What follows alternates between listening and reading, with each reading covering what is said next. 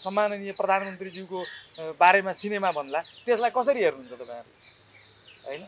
त्यसमा पनि प्रश्न हुन सक्छ नि त प्रश्न नभइकन कथा नै हुँदैन सिनेमा अलिकति हेभी छ अलिकति राजनीतिक पोलिटिकल ड्रामा भएको हिसाबले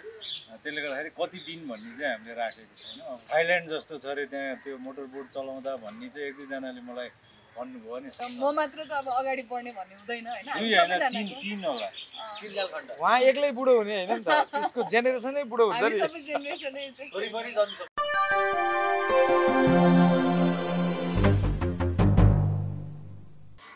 चलचित्र मेयरमा शर्मिला पाण्डेको प्रवेश कसरी भयो पहिलो प्रश्न कसरी प्रवेश निर्माता प्रवेश नभयो योभन्दा अगाडि निर्मातामा दिदीको नाम थिएन अहिले आएछ हैन पहिलादेखि नै थियो मैले चाहिँ अब जस्तो 81 सालमा मेरो 2टा फिल्म आउँदैछ म यसरी नै सरप्राइज दिन्छु अब पहिलो अघिल्लोचोटि भन्दै गर्दाखेरि सरप्राइज भन्दाखेरि यसरी सरप्राइज दिनु राम्रो अनि यो मेरो चाहिँ मैले किन बनाउन खोजेँ भने भरत थापाज्यूको काम देखेर उहाँले गरेका एकदम उदाहरणीय कामहरू देखेर मलाई चाहिँ एकदम प्रभावित भएँ त्यही कारणले नेताहरू भरत थापा जस्तो हुनुपर्छ भन्ने हिसाबले मैले मेयर बनाउनलाई आँट गरेको नेपालमा यति धेरै मेयर छन् धेरै मेयरको चर्चा छ तपाईले भरत थापाको कथा किन रोक्नु हैन यस्तो मैले पनि बागमती नगरपालिका नजाउन्जेल चाहिँ मलाई पनि खासै थाहा थिएन के अनि यो चाहिँ कस्तो भएछ भने विकास भएको तर पब्लिसिटी नभएको हैन अनि उहाँ आफै चाहिँ त्यो पब्लिसिटीमा चाहिँ विश्वास नगर्नु हुँदो रहेछ त्यसले गर्दाखेरि जब मलाई यो फिल्मको कुरा आयो अनि मैले त्यस्तो के होला र त्यो पनि तराईको एउटा कान्छो नगरपालिकाको मेयर हैन अनि त्यहाँ माथि त्यस्तो के आश्चर्य होला र फिल्मै बनाउनु पर्ने भन्ने जस्तो मनमा लागेको थियो अनि तैपनि त्यहाँ एकदमै ठुलो ताल छ रे मोटर बोटहरू छ रे थाइल्यान्ड जस्तो छ रे त्यहाँ त्यो मोटर बोट चलाउँदा भन्ने चाहिँ एक दुई जनाले मलाई भन्नुभयो अनि साँच्चीकै हो र यो छ र भनेर गएँ म जब त्यहाँ पुगेँ म आफैलाई विश्वास भएन कि त्यो कुरा किनभने त्यो यति साँच्चै नै त्यहाँ पुग्दाखेरि म चाहिँ त्यो पटायाको बिचतिर छु जस्तो लागेर त्यो जब मोटर बोट गरेँ साँच्चै नै नेपालमा चाहिँ म छुइनँ जस्तो फिल भयो मलाई र त्यो लगायत अरू धेरै कामहरू हुँदै रहेछ त्यहाँ र त्यो त एउटा भौतिक देखिने कुरा भयो त्यो त होइन पर्यटनको हिसाबले होला सायद र त्योभन्दा पनि अरू एकदमै हाम्रो जुन चाहिँ दीर्घकालीन असर गर्ने कुराहरू शिक्षाको कुराहरू रोजगारीको कुराहरू धेरै कुराहरूमा चाहिँ त्यहाँ एकदमै राम्रो काम भएको रहेछ जुन मैले पछि अध्ययन गर्दै जाँदाखेरि थाहा पाएँ त्यसले गर्दाखेरि मलाई त्यो प्रभावित नै भएँ म त्यो कुराहरूबाट र साँच्चै नै एउटा कान्छो नगरपालिकाको मेयरले जहाँ चाहिँ रिसोर्सेस चाहिँ जेरो भएको ठाउँमा चाहिँ त्यति गर्न सकिन्छ भने सबै पालिकामा चाहिँ त्यो सबै मेयरले चाहिँ त्यसरी गरिदिने हो भने चाहिँ त्यो नेपाल बन्नलाई खासै पनि केही टाइम लाग्दैन जस्तो लाग्यो र मलाई चाहिँ यो कुरा चाहिँ सबैलाई एउटा पर्यटकीय हिसाबले पनि चिनाउनको लागि पनि र एउटा चाहिँ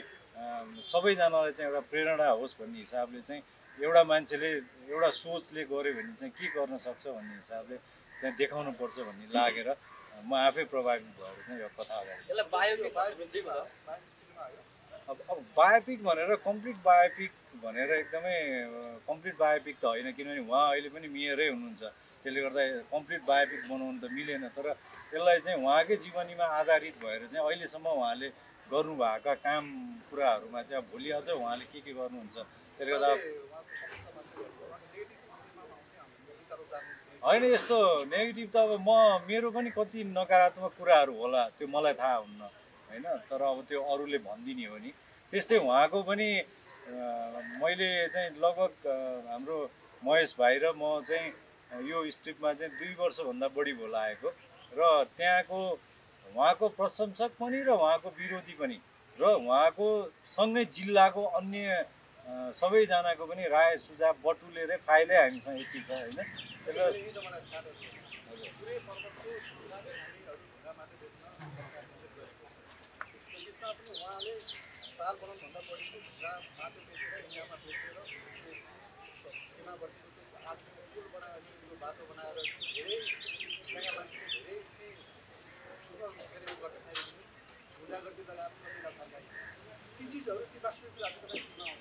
होइन यस्तो उहाँलाई लागेको आरोपहरू पनि सबै आउँछ र त्यसको प्रश्नको उत्तर पनि आउँछ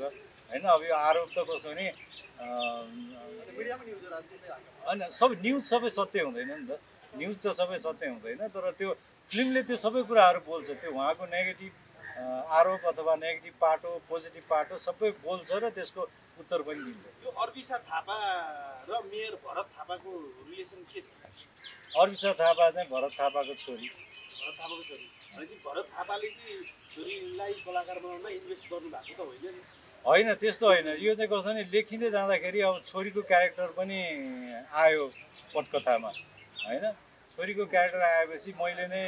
अर्बिसालाई चाहिँ यो चाहिँ उहाँको छोरीले खेल्दा जति इफेक्टिभ हुन्छ, किनभने छोरीले जसरी बुवाको चाहिँ त्यो एउटा चाहिँ राजनीतिक यात्रालाई घरको कुरालाई माहौललाई जसरी बुझेको छ त्यो अरूले बुझ्न सायदै गाह्रो हुन्छ होला। त्यसले गर्दाखेरि मैले नै आफैले यो चाहिँ तिमीले खेल्दाखेरि राम्रो हुन्छ भन्ने हिसाबले चाहिँ उसलाई ल्याएँ। उहाँको इन्भेस्टमेन्ट हुँदैन त्यसो भए? इन्भेस्टमेन्ट हुन्छ उहाँको चाहिँ त्यो के अरे बायोपिकलाई दिनपर्ने सबै कुराहरू उहाँले गर्नुपर्ने कुराहरू र त्यहाँ सहजीकरण गर्ने कुराहरूमा इन्भेस्ट यस्तो थियो। यो फिल्म लेख्दै गर्दाखेरि चाहिँ बजेट अलिकति हाई थियो अनि हामीले चाहिँ उहाँकै एक दुईजना त्यहीँको जो लोकल हुनुहुन्छ साथीभाइहरू उहाँले चाहिँ हामी पनि बस्छौँ नि त भन्ने हिसाबले कुरा आएको थियो र त्यतिकै एउटा त्यो हाम्रो अफिसियल न्युज पनि थिएन होइन। ल हुन्छ नि त हामी मिलेर गरौँ भन्ने कुरा आएको थियो र पछि स्क्रिप्ट गर्दै जाँदाखेरि त्यो बजेट चाहिँ अलिकति बढी लाग्ने भयो। त्यो हिसाबले उहाँहरूले चाहिँ हाम्रो पेसा पनि होइन यो र अलिक हामीलाई गाह्रो भन्ने भयो हिसाब भएपछि अनि शर्मिला दिदीले चाहिँ होइन यो हामी नै त्यसो फुल गरौँ भन्ने हिसाबले। मेयर भरत थापाको विषयमा कति धेरै नजिक भएर अहिले तपाईँले उहाँमाथि स्टडी गरिराख्नु छ, किनभने तपाईँले उहाँको भूमिका निर्वाह गर्नु? एकदम धन्यवाद। मैले चाहिँ उहाँलाई 3 चोटि भेटेँ, एकचोटि वहीँ गएर 2 चोटि यहाँ काठमाडौँमा। अनि कस्तो भने अघि तपाईँहरूले गरिरहेको प्रश्न होइन कसरी फिल्म बन्यो भनेर, फिल्म चाहिँ सपाट कथा भएर एउटा भला आदमी मान्छेको मात्रै कथा चाहिँ फिल्म रोचक हुँदैन। फिल्ममा एउटा सिनेमा बन्नको लागि चाहिँ त्यो क्यारेक्टरमा त्यो कथामा आरोप प्रत्यारोप प्रशंसा सब चिज चाहिन्छ। त्यसकारण चाहिँ म अभिनेताको हिसाबले त्यो भरत थापाजीको चाहिँ जीवनीको कुरा बुझ्दा रिसर्च गर्दा मैले अझ त्यहाँको अरू मान्छेहरूलाई बोलाएर पनि जस्तै थर्ड आँखाले उहाँलाई कसरी हेर्छ भनेर पनि मान्छेहरू अफिसमै बोलाएर मैले लामो कुराकानी गरेँ होइन। अनि त्यो उहाँको जीवनको जुन बच्चादेखिको सङ्घर्षको कथा छ नि र अहिलेको स्टेजसम्म आउने बडो इन्ट्रेस्टिङ छ। अभिनेताले कथा प्रधान फिल्म खेल्दाखेरि हेर्नुपर्ने कुरा त्यो। जस्तै डब्बुजीले अघि सोध्नुभयो कि जस्तै उहाँलाई आरोपहरू अफकोर्स लाग्छ। जस्तै प्रचण्डजीको सिनेमा बन्यो भने होइन त्यो होला, त्यो सिनेमामा हामीले अघि दिपेन्द्रजीले भने जस्तै सिनेमामा चाहिँ उहाँलाई आरोपित कुराहरू पनि हामीले त्यसमा एकदम मजाले गरेको छ स्क्रिप्टमा होइन। त्यसकारण चाहिँ एउटा कुरा तपाईँहरूले के बुझ्नु भने सपाट कथा भएर फिल्म बन्दैन। भोलि प्रचण्डजीको अहिलेका सम्माननीय प्रधानमन्त्रीज्यूको बारेमा सिनेमा भन्ला त्यसलाई कसरी हेर्नुहुन्छ तपाईँहरू होइन? त्यसमा पनि त प्रश्न हुनसक्छ नि त। प्रश्न नभइकन कथा नै हुँदैन, यो बुझ्नु पऱ्यो नि त। पहिला प्रश्न नभई कथा हुँदैन। त्यसकारण चाहिँ यस्ता प्रश्नहरू तपाईँहरूले गरेका प्रश्नहरू हामी अझै धेरै आओस् भन्ने चाहन्छौँ। तपाईँ सिनेमा भरत थापा नै बन्नुहुन्छ कि? त्यो त सिनेमा हेरेपछि थाहा हुन्छ, त्यो त सिनेमा हेरेपछि थाहा हुन्छ। अहिले नै किन खराबमा मेयर बन्न पाउनु भएको नि, अब मेयरै बन्नुभयो सायद। अब त्यो कथाको कुरा म केही पनि खुलाउँदिनँ यहाँ। जसरी भर्खरै मात्र अब उहाँहरूको त्यही यस्तै प्रकृतिको फिल्म हेऱ्यौँ हामीले होइन, कमर्सियली सक्सेस पनि भयो। अनि यही प्रकारको कास्टिङ किन हुन्छ? होइन यही प्रकारको कास्टिङ अर्पण थापाजी हुनुहुन्छ फेरि होइन। यस्तो अब इन्डस्ट्रीमा चाहिँ अब राम्रो जो कलाकार हुनुहुन्छ त्यही लिने हो होइन। अब अर्को कहाँ फेरि अर्को ब्रह्माण्डमा खोज्न गएर त भएन। त्यसले गर्दाखेरि अब अनुपले भनेको चाहिँ जस्तै यस्तै प्रकारको चाहिँ यसको प्रकार एकदमै फरक छ। अब यो चलचित्र आएपछि थाहा हुने कुरा हो। त्यसले गर्दाखेरि हामीलाई पनि ज्ञान छ, किनभने यस्तो कस्तो किसिमको चलचित्रहरू बनिरहेछ र हामीले के कुरामा ध्यान दिनुपर्छ भन्ने कुरा। त्यसले गर्दाखेरि पक्कै पनि चलचित्र आउँदाखेरि यसको प्रकार चाहिँ अलिकति फरकै होला। जस्तो हिरोइन चाहिँ नयाँ नै हुनसक्छ भन्ने कतै कतै न्युजहरू पनि पढिरहेको थिएँ कि मैले। अनि फाइनली फेरि वर्षाजी नै आउनुभयो किन? होइन अब त्यो न्युज त के आउँछ नि। मैले भनेको यो कुरो भन्नुहोस् त आज लास्टमा घुमी फेरि रुम टाढो भयो। होइन यस्तो हो क्या होइन यस्तो न्युज त अब कस्तो नि न्युज त धेरै नै आइरहेको हुन्छ के आउँछ होइन कतिपय कुराहरू अब फिल्टर गरेर सुन्नुपर्ने हुन्छ अब यो वर्षाको चाहिँ कुरा कस्तो थियो भने उसको त्यो फिल्म सुटिङ भइरहेको थियो होइन त्यसले गर्दाखेरि उसको अर्को एउटा सेड्युल थियो हाम्रो कुराकानी चाहिँ भइरहेको थियो तर कस्तो नि मेरो चाहिँ बानी के छ भने त्यो फाइनल नभइकन कहिले पनि म भन्दिनँ होइन त्यसले गर्दाखेरि अब त्यो भइरहेछ खोज्दैछौँ आगामी दिनमा तपाईँको कुरा फिल्टर गरेर सुन्नुपर्ने भयो मेरो फिल्टर गरेर भन्दा पनि यस्तो म हल्ला गर्दिनँ जुन दिन हुन्छ त्यही दिन मात्रै थाहा ओके वर्षाजीलाई सोधौँ तपाईँको प्रवेश कसरी हो अलि वर्षाजी अलिक आइदिनुहोस् त अब यहाँदेखि लाइन भन्नुहोस् त तपाईँको प्रवेश मेयरमा कसरी हो अब उहाँले भनिसक्नु भयो होइन उहाँले कुरा गर्नु भएको थियो यताउति भनेर तर अब सिधा सिधा भन्नुपर्दाखेरि म अफिसमा गएपछि अग्रिमेन्ट भएर नै प्रवेश भएको तपाईँको सिनेमाभित्र 2 कालखण्डको उमेरमा चाहिँ तपाईँलाई देखाइन्छ भन्ने कुरा सुनेको थिएँ मैले कति सत्य मेरो मात्र होइन हामी सबै कलाकारकै हुन्छ नि भइसकेपछि म मात्र त अब अगाडि बढ्ने भन्ने हुँदैन होइन दुई होइन तीन होला 3 कालखण्ड उहाँ एक्लै बुढो हुने होइन नि त त्यसको जेनेरेसनै बुढो हुन्छ हामी नि सबै जेनेरेसनै छोरी पनि जन्म सक्नु भयो त हजुर उहाँ नै हुनुहुन्छ तपाईँलाई चाहिँ सिनेमा खेल्ने रुचि थियो कि यसमा ठिक छ मेरै ड्याडीको चाहिँ कथा हो म खेल्दा अझै रोचक हुन्छ भनेर आउनुभयो कसरी तपाईँ आउनु होइन मलाई सिनेमापट्टि म मिडिया फिल्डमा आउँछु भन्ने चाहिँ पहिलेदेखि नै सोच बनाइरहेको थिएँ अनि झन् अब आफ्नै बाबाको जीवनमा आधारित फिल्म बन्दैछ अनि उहाँले पनि सोध्नुभयो एकचोटि तिमीले गर्दा ठिक हुन्छ भनेर अनि मलाई रुचि पनि थियो अनि त्यस कारण मैले उहाँले ड्रामाहरू पनि गर्नुभएको छ अर्पण भाइको चाहिँ यसमा के तपाईँ बाबालाई आदि मान्छेले हिँड्नु मान्छे आदि मान्छेले तपाईँ समग्रमा त्यो अब बाबा राम्रो काम गर्ने मान्छेको खुट्टा तान्ने त भइहाल्छ होइन राम्रो काम गर्ने मान्छेलाई जति सपोर्ट गर्छ त्यति नेगेटिभ पनि गरिरहेको हुन्छ त्यसैले अब समग्रमा हेर्ने बेला हरेक कुराको पोजिटिभ नेगेटिभ पोइन्ट त भइहाल्छ तर आफ्नो बाबा त राम्रो लागिहाल्छ नि र उहाँले गरेको कामहरू पनि त छर्लङ्गै नै छ त्यसैले त्यो सबै हेर्नुपर्दा चाहिँ बाबा राम्रै हुनुहुन्छ हजुर ए खगेन्द्रजी त कुरा गर्न सक्नुहुन्छ अर्पण भाइ यसमा पनि भिलेन हो कि अरू के हो होइन अब यो सिनेमा त अझै रिभ्यू पनि लेख्ने हो क्या भिलेन र हिरोको हो जस्तो लाग्दैन यो चाहिँ अब वरिपरि समाजमा या हाम्रो जीवनमा सेतो र कालो भने जस्तो अनि घरिघरि कालो घरिघरि सेतो तपाईँको फेरि असल पर्ने हो हो रेगे अहिले नै सुरु गर्ने हो अलिकति उताएर भन्नु साउन्ड फेरि अलिकति राम्रो मेरो चाहिँ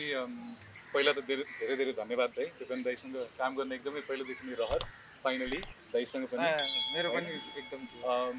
अब मेरो चरित्र चाहिँ यसमा चाहिँ अलिकति ग्रे सेडको छ भनौँ होइन अनि मलाई चाहिँ यो स्क्रिप्ट पढ्दाखेरि चाहिँ झल्को चाहिँ मेरो एउटा बन्न नसकेको चलचित्र रुदानीको कता कता त्यो क्यारेक्टर पनि समाज सेवामा उहाँ जसरी त्यो थियो अनि भरत थापाको क्यारेक्टर पनि त्यो प्रोट्यागोनिस्ट चाहिँ यस्तै एउटै जर्नी जस्तो लाग्यो अनि त्यो नोस्टाल्जिक पनि भए र मेरो क्यारेक्टरले चाहिँ भनौँ न एउटा लामो विरासत राजनीतिक विरासतको एउटा फ्यामिलीको एउटा मेम्बर हो अनि उसले चाहिँ प्रोट्यागोनिस्टको एउटा जर्नीमा चाहिँ आफ्नो किसिमको बाधा व्यवधान उसले पुर्याउँछ र बाँकी कुरा चाहिँ अब चलचित्र नै हो एउटा लास्टमा एउटा क्वेसन के जस्तो तपाईँलाई फिल्म बनेपछि एउटा आरोप के आउन सक्छ भने जस्तो भारतमा पहिले नरेन्द्र मोदीको बायोपिकमा फिल्म बन्छ चुनाव आउने बेलामा होइन पहिले कसैको बनिरहेको हुन्छ भोलि भरतजीलाई चाहिँ मेयरभन्दा माथिल्लो पदमा जिताउनको लागि यो सिनेमा एउटा फन्डा बन्छ भन्ने आरोप आएर कसरी एन्सर दिनुहुन्छ होइन त्यो चाहिँ अब फिल्म रिलिज भएपछि त्यसको कुराहरू गरौँला होइन त्यो फिल्म कसरी बन्छ भन्ने कुराले त प्रश्न आउला होइन त्यसले गर्दाखेरि सुटिङ सेड्युल कहिलेबाट सुटिङ हुने र कहिलेबाट यो सकेर भन्नु दिनको छ के छ त्यो पनि ए अब यो के भन्दै थिएँ मैले यो आरोप आयो भने के गर्नु होइन आरोपको त अब त्यो रिलिज भएपछि त पक्कै आउला नि कुराहरू प्रश्नहरू आउला र हामीले कसरी काम गरेका छौँ त्यही अनुसारको प्रश्नहरू पनि आउला त्यो प्रश्नको उत्तर दिन हामी तयार छौँ okay thank you very much श्रीमाको यस्तो छ सुटिङ चाहिँ हाम्रो सम्भवतः 12 गतेबाट सेटमा जान्छ सुटिङ काठमाडौँकै एउटा सिन खिच्न पर्छ त्यसपछि मात्रै सर्लाही जान्छ र अधिकांश अरू सिनहरू सर्लाहीमै हुन्छ अब यो कति दिन चाहिँ अब सिनेमा अलिकति हेभी छ अलिकति राजनीतिक पोलिटिकल ड्रामा भएको हिसाबले त्यसले गर्दाखेरि कति दिन भन्ने चाहिँ हामीले राखेको छैन अब खिच्दै जाँदा कति दिन हुन्छ हस् थ्याङ्क यू भेरी मच मेयरलाई एकदम थ्याङ्क यू तपाईँहरूलाई पनि एकदमै सबैजनालाई ल